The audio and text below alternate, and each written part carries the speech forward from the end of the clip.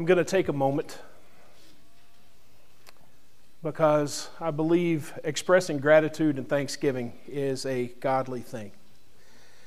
And I would be remiss not to thank you for the expressions of kindness and graciousness and the encouragement that you've given me, from the invitation, first of all, to come here, to the many kindnesses, and especially the ones where I've botched your name and you haven't taken a swipe at me because I should have known it. But I appreciate all of you and your kindnesses. I appreciate the elders and the invitation, but I especially appreciate my brother Antoine. The years have passed, but the fondness that I have for this man and my brother, he means a lot, and I know that you have wrapped him up in your love and have shown respect to him and his work in ordaining him as a pastor here. And so, hashtag that awkward moment is gone now, because all the other times when they called him pastor, he wasn't, and now he is, and he can kind of lean into it. So that's a good thing. But thank you. The hospitality, the kindness,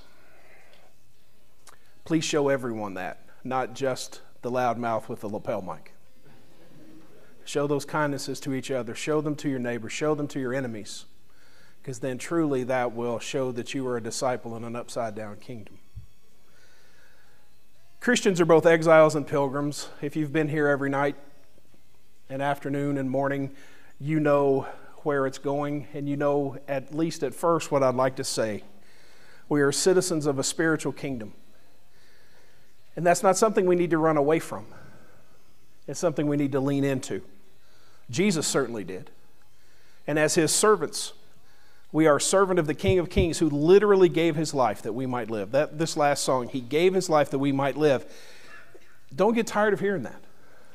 Don't get tired of singing that, because that's the foundational understanding of who we are and why we are who we are. We are who we are by the grace of God and because of his goodness, and never cease expressing the kind of gratitude, because once gratitude slips, Romans chapter 1 says, not all slopes are slippery, but if we start becoming ungrateful, that slope slips into all manner of evil and sin, and a place where we can see out in the world.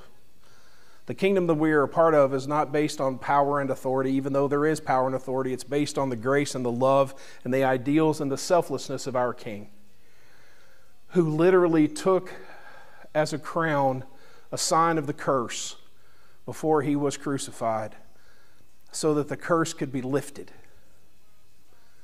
I shared that with you on Thursday night, and I don't want it to leave your mind. That picture this morning that I put up of Jesus before we read Psalm 22, remember that, because this kingdom is not based on the raw use and the consumption of people and power like earthly kingdoms. It's based on the selflessness of our God. When Jesus spoke here in his time on earth, he said things like, I know you've heard it one way in the past, but now let me tell you. Now, to a good, zealous Jew, if it's true, it ain't new, and if it's new, it ain't true. You ever heard that one before? That's not right. Because if you've never heard the truth, it's going to be new. And when Jesus came, he spoke something new to his people. And he told them the truth, like it should have always been taught. Because what the Jews were hearing at the time of Christ was not faithful to the law and the teachings of Moses and God. He came and explained the truth to them. That's why he could say, unless your righteousness exceeds the scribes and the Pharisees. Because you see, like Paul said, the Jews had created their own righteousness. They had created their own level. They had created their own way of doing things. And it was never pleasing to God. Because righteousness is not based on what we've done. Our righteousness is based on the faith that Jesus is the righteous one. When he says things like, he who has ears to hear, let him hear. And you know, there's the literal one in the crowd like, well, I have ears. Why can't I understand? It's because, McFly, it's not a hearing problem. That's a reference to Back to the Future. Some of you got it, some of you don't. But because we're all McFlys every once in a while, right? Sometimes things get in our way. Sometimes our heart gets in our way. Especially when he said the kingdom of heaven is like. You know, when he leaned into this one, that's when a disciple really needs to listen. When he says the kingdom of heaven is like a dragnet, we're like, wait a second, what's a dragnet?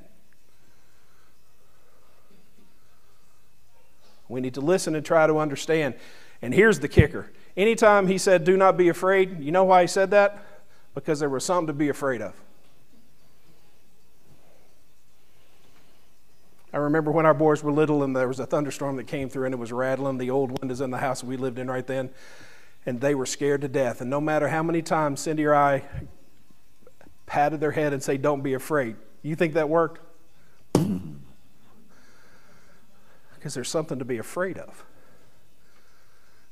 And it takes a mature, loyal disciple to have something that's fearful all around, and to have the faith of an Elisha, knowing that there's someone on our side that's greater than the fear factor. But Jesus says, do not be afraid. But let's be honest, there's some scary things that happen in life, and they're used against us. Because when we are truly fearful, we don't always act with the best of our wisdom and the best of our knowledge and the best of our faith. All of these and others are keys to opening up our mind and our hearts to the teaching of Jesus. I ask you to open with me in Matthew chapter 5, because I think in starting in Jesus' personal ministry, we get to the realities of a life lived in an upside-down kingdom. There are certain realities that we need to face as disciples of Christ. Jesus didn't hide the cost of discipleship from his followers. Jesus didn't try to put a nice little bow on things, to try to condense things down so much until it lost all meaning. Sometimes in religion, people do things like this. They try to sell. There isn't a sense as ambassadors of Christ and as gospel people, we try to offer the grace of God. But it's not about salesmanship. It's about the truth. When it comes more about the preacher or the person rather than the truth, then you get a false religion. Which is why living amongst folks like you who are so encouraging is a pretty heady place. But I've been preaching long enough not to read my press clippings.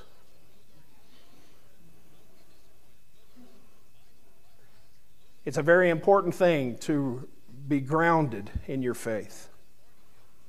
Not so high, not so low, not to be afraid, not to be proud, but to be faithful. And the realities of life are, there are peaks and valleys. There are troubles, there are enemies, there is joy. But let's talk about this reality of life as we read the Sermon on the Mount. Not all of it, just the first few verses of Matthew chapter 5. And seeing the multitudes, he went up on a mountain. And when he was seated, his disciples came to him, and he opened his mouth and taught them, saying, Blessed are the poor in spirit, for theirs is the kingdom of heaven. Blessed are those who mourn, for they shall be comforted. Blessed are the meek, for they shall inherit the earth. Blessed are those who hunger and thirst for righteousness, for they shall be filled. Blessed are the merciful, for they shall obtain mercy. Blessed are the pure in heart, for they shall see God. Blessed are the peacemakers, for they shall be called sons of God. Blessed are those who are persecuted for righteousness' sake, for theirs is the kingdom of heaven. Blessed are you when they revile and persecute you and say all kinds of evil against you falsely for my sake. Rejoice and be exceedingly glad, for great is your reward in heaven, for so they persecuted the prophets who were before you. Jesus teaches, here is almost the beginning of his public ministry, and he comes right out of the box saying, it's upside down. He comes right out of the box saying it. And I'd like to talk with you for a moment about dissonance. If you're a music nerd, you know that a first, third, and fifth chord is a major chord. And also, if you're a music nerd and you know that you add a seventh to it, there is a dissonance. A first, third, and fifth chord is the chord that almost all gospel songs end on, where there is this wholeness and it's beautiful and it's clean. And then you sing songs like There Is a Green Hill and you're like, ooh, there's something about that song. Well, the song is written, first of all, it's written in a minor key. I know I'm going way down the music rabbit hole for some of you, and you're like, wait, this is a music class. Keith's back there going, yeah, baby. But in music, there's a dissonance, and then in most gospel songs, there's a resolution, where it adds something to a major chord, and you can almost feel the angst in it. And then there's a resolution at the end. It's almost like, oh, the sun's coming up. In almost every song we sang tonight, there were chords of dissonance where it doesn't seem to, and then there's the resolution. Jesus teaches us from the earliest part of his ministry that what we think is normal and what the earth thinks is normal in our lives, what we're prone to want and what we're prone to seek as normal human beings, is not valued in the kingdom. Even in this passage, even in the Beatitudes, the very definition of dissonance as disciples in the kingdom is talked about. No one values mourning. Nobody likes to go to a funeral home. Now, I know you disciple nerds. I know you know the passage in Ecclesiastes. We ain't getting there yet. Nobody wants to go to a funeral home. But Jesus starts right off and says, blessed are those, happy, rejoicing are those of you who mourn. And he just leans right in. He doesn't try to hide it. You know the fine print on all the contracts, or when on the radio commercial, the TV commercial, the guys blah, blah, blah, blah, blah, blah, blah, at the end. You know what they're trying to do? They have to say it, but they're saying it so fast that you don't hear it. Jesus doesn't hide any of his dissonance. He starts with it right off the bat. The world does not value humility. In fact, the world takes humble people and walks all over them. The world doesn't value self-sacrifice. The world certainly doesn't value persecution, but he says, blessed are you when you are persecuted in verse 10. Blessed are you, verse 11, when they revile and persecute you. What is he telling you right off the bat? He's telling you and me right off the bat, if we're going to be disciples, there are going to be times that there is going to be a dissonance in our mind and in our life, and it's not bad. Don't look for the fleshly resolution. Look for the spiritual one. In fact, verse 12, if you'll pardon the expression for those of you old enough to remember the Gong Show, he hits the gong in verse 12, where after all this dissonance, he says, rejoice and be exceedingly glad. Well, you know what I'm about to do. I'm about to call a timeout by the coach. Just roll the clock. How are you supposed to rejoice in persecution? You're not going to do it except by the strength of God. You're not going to be able to bull your way through it. You're not going to be able, by the force of your personality, to charge through it. Your physical strength and vitality is not going to cause you to rejoice in persecution. How Paul and Silas were singing and praising God in the midst of the dungeon in Philippi. Well, as Christians, we might come to accept it as rare, as odd. So odd that the jailer runs in and says, I got to have me some of what y'all got. But you see, what Christians do is we have to lean into this dissonance. But I'm afraid what happens, because we come to church, and because we study it, and because we read it,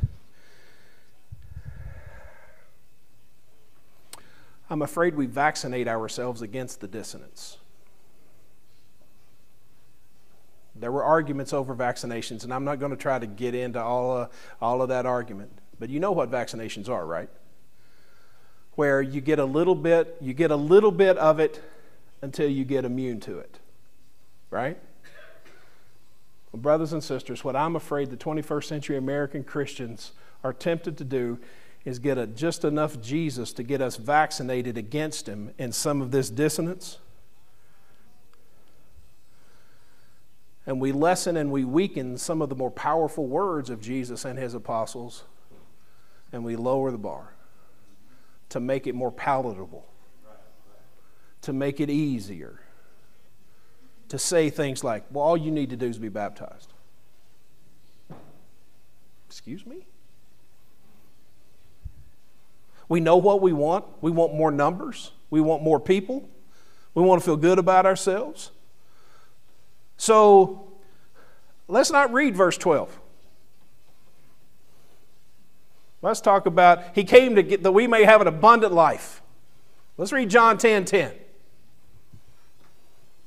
Let's not read the passages that are challenging. Let's not study the things that are challenging. Let's kind of dumb it down. Because what we should expect is easy, constant growth. Growth should come. It should be easy. There shouldn't be a whole lot of cost to it. Because that's what American religion teaches us. After all you do to grow a church is apply a good business model to it, right, elders? He said with his tongue firmly planted in his cheek. You can't be a part of a spiritual kingdom and the leadership of a spiritual kingdom and expect to use fleshly methods to do it. If elders fall into the temptation of reading the book, Who Moved My Cheese, and apply it to the church, wrong. And if you don't know who stole my cheese or moved my cheese, please don't go read it, because I didn't either. I just thought the title was funny. Expectations of a life in Christ that are all positive and wonderful and syrupy sweet and happy and clappy.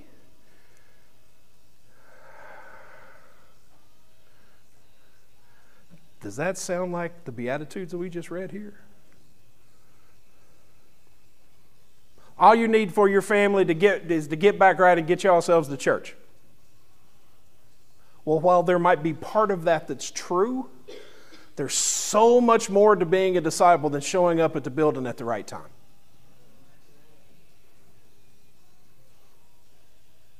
I appreciate the need to sometimes to condense an idea, but I'm afraid we may have condensed the dissonance right out of the spiritual lives to make it more palatable, to make it more comfortable, to make it more acceptable.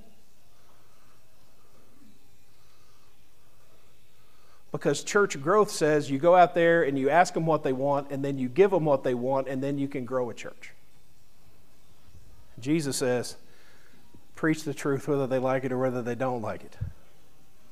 2 Timothy 4, verses 3 and 4. We should not make the mistake of being true to our desires and our feelings so much that we dismiss the truth and the challenges of being a disciple. The realities of life in an upside-down kingdom is that there's going to be dissonance, and we don't need to run away from it. We need to lean into it until the dissonance becomes a part of our musical and spiritual vocabulary, if you will. Because there is dissonance all over the first 10 verses here of the Beatitudes, we can expect more. Another example is a few bars later, if you will, when Jesus talked about adultery. You've heard you should not commit adultery. I say, don't look at somebody. Now, you know what some men have done? You know what some preachers have done? Preachers have looked at women and said it's your fault that men are committing adultery. I mean, can you look at this verse and hear any of that? No. It's a bunch of men trying to pat them to say, oh, well, it's not our fault. It's the women's fault. That's a bunch of hogwash. It's never the fault of someone else if I commit a sin. Now, could she be inappropriately dressed? Well, sure she could. But get over it, Buttercup. It's time to toughen up and be a disciple of Christ. I don't know if you ever heard that before, but there you go. Like I said, I grew up when, in the women liber thing, when the, strong women were the bane of an existence. And I'm like, it ain't the women's fault. The reason the women libers happened is because men weren't the kind of men they should have been for millennia. Ooh, even got some female amens on that one. Give that one an Oprah snap there, I guess. But in all of this, brothers and sisters and friends, it's going to be hard work because we're going against the grain. You ever watch any of those Nat Geo channels where they talk about the salmon and how they're swimming upstream? That's what we're doing all our lives. We are swimming upstream. We're going against the current because we can't get out of the current. God didn't say get out of the current. He says stay in the current but be strong, because we have an adversary who's doing anything that he can to get us to cave in, to quit, to give up, to try an alternate route, to try to do anything other than what our Lord said to do. In Ephesians chapter 6, beginning in verse 10. This is not a preacher finally, this is an actual finally. In Ephesians chapter 6, he says, finally, my brethren, be strong in the Lord and the power of his might, and put on the whole armor of God, that you be able to withstand against the schemings of the devil. For we do not wrestle against flesh and blood, but against principalities, against powers, against the rulers of the darkness of this age, against spiritual hosts of wickedness in the heavenly places. Now, what's he saying? He's saying you're fighting against somebody that ain't going to play fair, and he's going to try to do anything in the world that he can do to try to get you to quit, to fail, to blame somebody else, and to just give up because it's hard. And Jesus says, do not be afraid. My Father has always kept his promises. I will always keep mine, and I will always be with you. Now that preach is smooth and easy. But what happens when you're Elijah? What happens when you feel like there ain't nobody else? Because those moments are real. That's a reality of life. When you can't explain everything away. It's hard work. And I don't want to be the guy to be blamed for not telling the truth about the reality of life. We face an adversary who will use any sort of opening. If he knows we have an Achilles heel, if he knows that we have a weakness, he doesn't know all things, but he knows humans. In 2 Corinthians chapter 11, as Paul was talking to this group of Christians, in 2 Corinthians chapter 11 verse 12, he says, but what I do, I will continue to do, that I may cut off the opportunity from those who desire an opportunity to be regarded just as we are in the things which they boast. For such are false apostles, deceitful workers, transforming themselves into apostles of Christ, and no wonder, for Satan himself transforms himself into a messenger of light. You see, English translators didn't actually translate the word angel. They took the Greek word and made it into an English word. Angel means messenger. He's a messenger of light. And he knows that we are easily weak and easily deceived. And in moments of struggle, we can be tempted to turn our back. In the realities of life, hear what Isaiah said about our Lord. He was a man of sorrows and acquainted with grief. I told you, I believe it was last night, about my son's mother-in-law who died she died 10 days after contracting COVID. I have friends and brothers and sisters who don't believe that COVID was real. And they started becoming evangelists of that. Well, my wife, in her sorrow and grief, just went up to them one time and says, you can think what you want until you have to bury somebody your age and watch your daughter-in-law and son cry. Don't be evangelizing stuff you don't know anything about. Because life is full of things that are hard to explain and difficult to get through without the faith of God.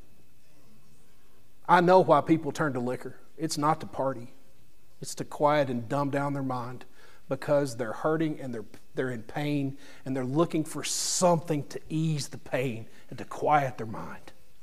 Because life is hard, and there are griefs and there are sorrows. And we have a God who says, your King went through just that for you.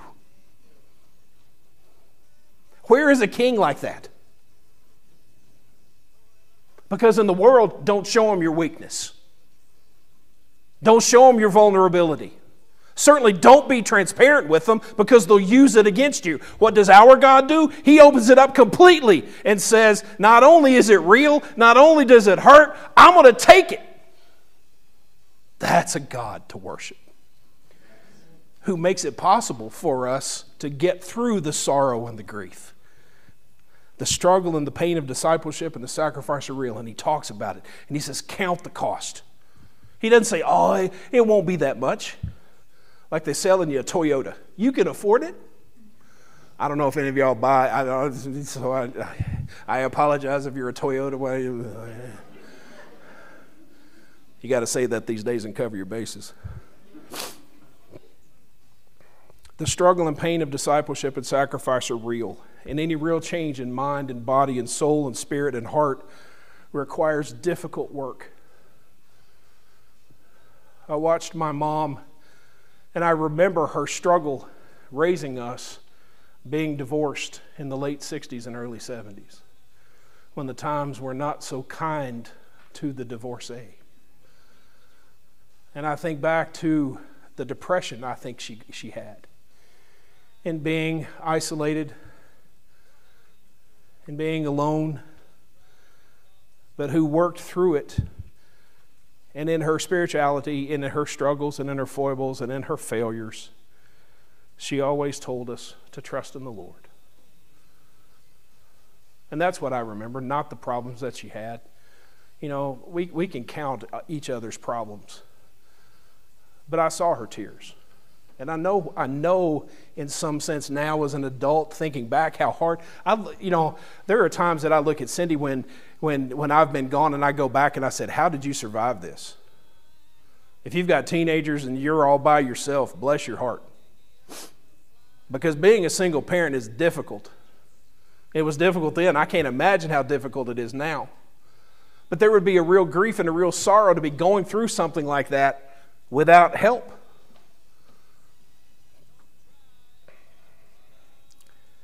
When Jesus talked of the scope of discipleship and the cost of it, he wasn't bashful. We've read this earlier, and we're going to read it again because it's too important not to read again.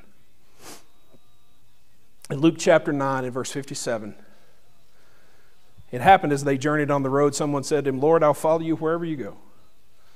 And Jesus said to him, foxes have holes and birds of the air have nests, but the Son of Man has nowhere to lay his head. Then he said to another, follow me. But he said, Lord, let me first go bury my father. And then Jesus said, let the dead bury their own dead, but you go and preach the kingdom of God. And another said, Lord, I will follow you, but let me first go and bid them farewell who were at my house. And Jesus says, no one having put his hand to the plow and looking back is fit for the kingdom of God.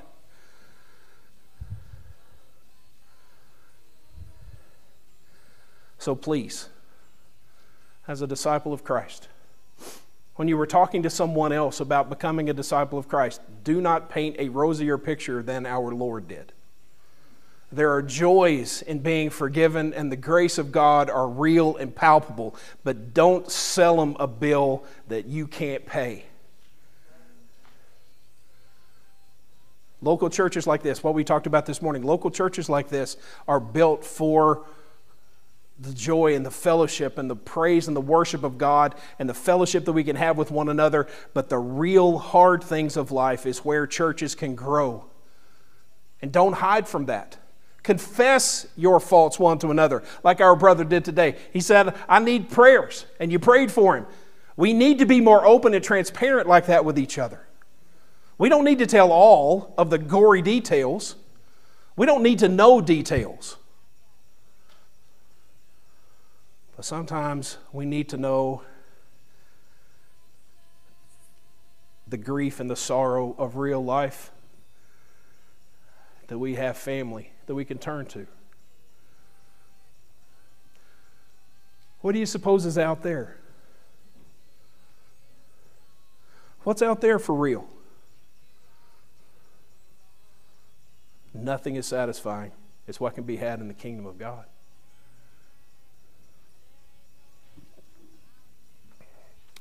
Because what's going to happen in the kingdom of God, whoops, too fast.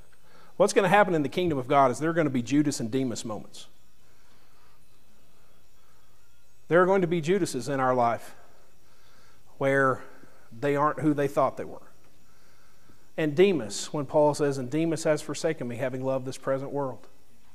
There are going to be times like this. There are going to be Diotrephes moments. You know Diotrephes in 3 John where he loved to have the preeminence and he helped basically ruin a church? There are going to be times like that. And what is called for is strength and resolve and discipleship. Not a power play. But sometimes you need to speak the truth to power. Because you know what Diotrephes was all about? He's about that power. He's about that authority. He even challenged John in his apostleship. And somebody needed to stand up and stand in the gap and say something in love but with truth to condemn that action. And I wonder if anybody was there. In Acts chapter 15, a passage that I don't think we talk about too much with brethren. In Acts chapter 15, Paul and Barnabas came to a head on a judgment issue over a person. And what Paul and Barnabas did was decide to part ways.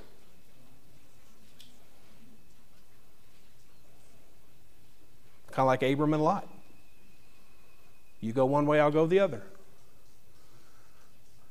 And I wonder if we'd been around if we'd chosen sides. Well, I believe Paul. Well, I believe Barnabas. Well, we'll have the Paulites over here and we'll have the Barnabites over here. I kind of came up with that Barnabite one right there. I don't know if it's any good or not. But isn't that what Americans would do? They would choose sides. Instead of just letting each other go on and do the work of God. How disappointing that would be. Or even Matthew chapter 10 when he says your enemies will be those of your own household. Think about that grief and sorrow.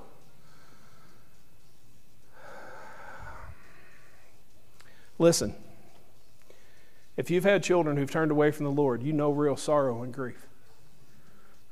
And I feel for you, having experienced myself. You come to understand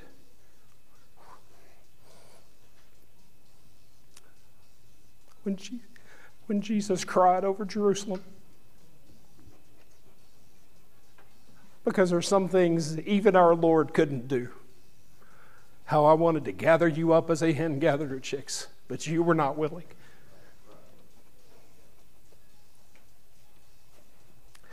You see, what you see in those pictures, you don't see the tears for an unfaithful son.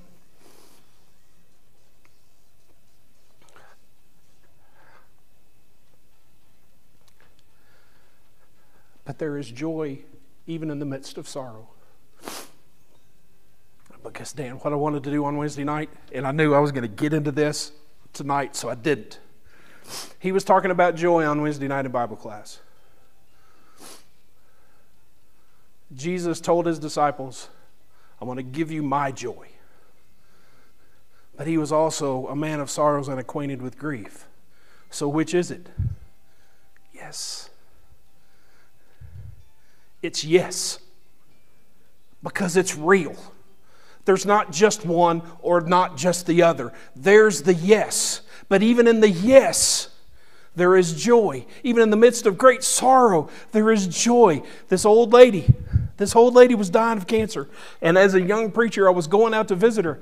And I went up to her and I said, Miss Lucille, I'm so sorry. She looked at me and she sounded just like my grandmother. She looked at me, she says, Mark Russell, what's wrong with you? And I'm like, oh man, somebody, my mother must have told her. Anytime my mother said Mark Russell, I'm like, oh, I'm in trouble. Y'all are laughing because it happened to you too. And she looked at me, she says, "What's wrong with you?" She says, "I've been living my life, my whole life, up to this point where I get to go home." So in the midst of cancer ravaging her body, what was she looking forward to? The smile of the Father welcoming her home. That's why we can smile, even when we are racked with pain and sorrow, even in the midst of the most awful. But what you see on Instagram is not concerns about parents or cancer or money or children or sleeplessness or worry. The good news about the good news is not that it's cheap and easy, but that it's worth it. The good news about the good news is the value that our God has placed on us. The good news about the good news is the value that we get to understand about everybody else. Think about how important this world, how much better this world would be if everybody knew that the value of the person that they're being tempted to condemn or hurt or cut off or dismiss was valuable to the Lord. And how much different as disciples our light and salt can be when we value folks who, by and large, in the world would be our enemies. In the world would be different. In the world we wouldn't even know each other. Without Jesus, I wouldn't know any of you. And I would be the lesser because of it. Because I know the value of the gospel. And it's not only in the saving of our souls, but in the value of every soul. Every soul is valuable to God. That's why we are told to rejoice with each other. Let love be genuine. That's what the Holy Spirit said through Paul to the Romans. Genuine. Abhor what is evil. Hold fast to what is good. Love one another with brotherly affection. Outdo one another in showing honor. Here you go. You want a competition? You want to keep track? Outdo one another in being godly and loving and compassionate and serving one another. No, don't keep track. But did you hear what Paul said? Instead of keeping track of how everybody else has failed you, keep track of how you're doing and trying to outdo your brother in love and hospitality and kindness. Verse 11, do not be slothful in zeal, but be fervent in the Spirit. Serve the Lord. Rejoice in hope. Be patient in tribulation. Boy, have we not needed that the last couple of years. Did y'all get antsy during COVID? Did y'all get on edge? Whew. Even in the house. Cindy and me.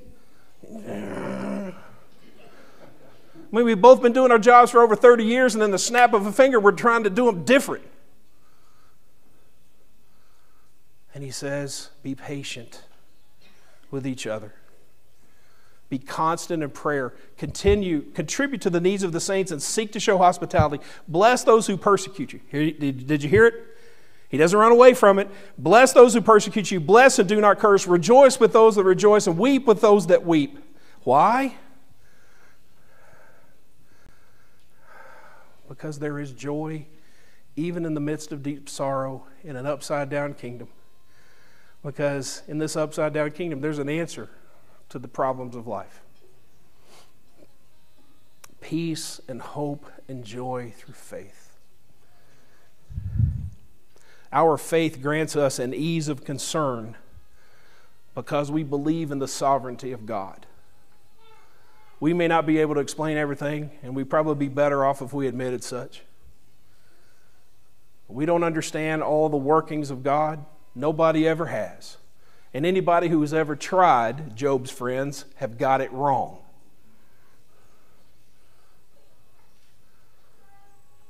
It's better to live in the peace and the hope and the joy of the Lord than try to find joy through medicines, through liquor, through intimacy that's not biblical. There's a lot of this world offering us comfort and joy that's antithetical to a disciple being in the kingdom. But what a disciple does, he says, my Lord has set up a boundary. That's the yoke of Matthew chapter 11. Take my yoke upon you and learn from me. There is a boundary that he's given us to live in. And within this boundary, there is joy in the midst of the sorrows and the grief of living, because we've been adopted into the family of God. Our faith teaches us in hope to pray, your will be done on earth as it is in heaven. Now, I could start another series with this comment, but I ain't going to, because I believe in the golden rule. Not everything that happens on this earth is God's prescribed will. Some of the things that happen on this earth is the devil's will. So don't be going around saying, oh, it must be God's will. Some of it ain't. That's why we pray, may your will be done on earth as it is in heaven. And until that day when it is done, we need to remember this one last thing. This one last thing, and then the lesson is yours. We are victors in Christ. You know where I'm going. Romans chapter 8. Please open up with me.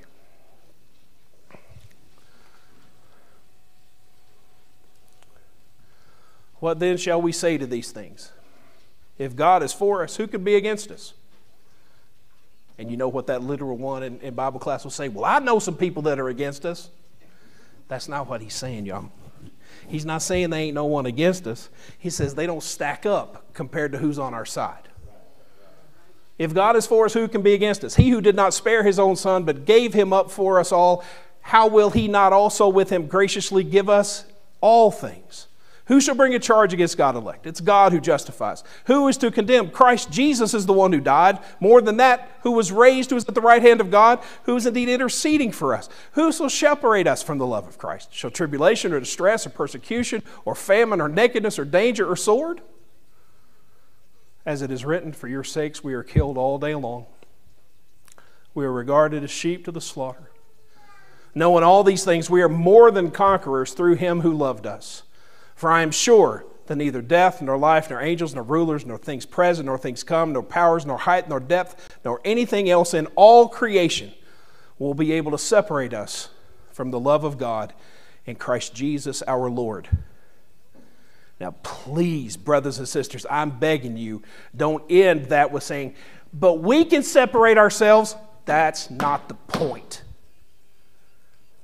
The point is, we serve a God who is powerful and has won the victory for us through Jesus Christ. And in giving us Jesus Christ, he has given us a victorious mindset that we don't have to look for the loopholes and say, well, I can separate. Disciples don't think that way.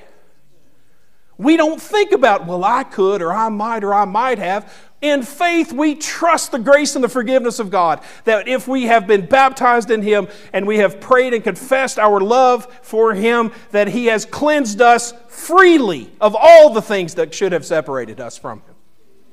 That's why we have confidence. Not in ourselves, not in our perfection, not in all the people we've baptized, not in all the teaching we've done. We have confidence in the one who says, you are my son. You are my daughter. I love you. How long did it take you to trust that out of your beloved? I mean, really trust it. It took a while, didn't it? It took a while to really understand what love actually means between husband and wife. And really, it's a lifelong thing. But the way of victory, we've already read it before. The way of victory is in Romans chapter 12. It's by the blood of the Lamb, by the word of the testimony, and we do not love our lives to the death. Brothers and sisters, I hope these 6 lessons have done, first of all, what the elders wanted. But I don't want you to just put up with this upside down nature. It's not something, well, I guess I have to put up with my neighbor. That's no way to be a good neighbor. We don't just put up with it because it is our relationship with God. We thrive in this victorious mindset. As the grace-bought people of God, this is who we are. This isn't just some alternate thought process. This is the process of being a disciple and servant of the God of heaven. And until we adopt this way of life in faith, our purpose and our destination is going to be skewed. God doesn't want it to be skewed. He wants it to be clear. To be clear that in serving Him, there's no better way of living. There's no better people to be around because you're around people who understand the value that their God has placed on them and you and everyone else. And we can go on living our life in the abundant joy and the peace and the hope of the glory of God. And one day we'll see His face. But the only way any of that worked, the only way any of this worked, and it was the eternal purpose that He accomplished. It wasn't some mistake. Jesus' death wasn't some mistake. It's always been the way. The only way that it worked was when Jesus allowed death and evil to overpower Him, it seemed.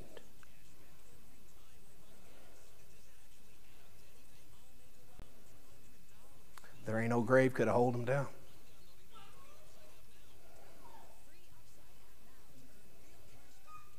There's an old bluegrass song that I was just introduced to not long ago. And the chorus says something like this. In awe and wonder, he said, "You made the man who put the nail in your hand. You even made the tree." And I was just like, now think about that for a minute. As the creator of heaven and earth, Jesus created the man who nailed him to the tree. He even created the tree and knew about it. And you know why? You know why He let it happen? That's how much He loves us. That's the kind of love that should stimulate and motivate us to adopt His way of living to His honor and glory because He deserves it. So it's not too much for Him to ask us to be baptized. It's not too much for Him to ask us to repent. It's not too much to ask us to sacrifice because He's done all of that in front of us. So tonight, the gospel asks the question. If He is not your King, He needs to be, and you need to bow before Him. Because you know what you'll find before you bow before Him? Him bowing before you, ready to wash your feet. That's a Savior to worship. That's a Lord and King to serve. Serve Him. And if you need to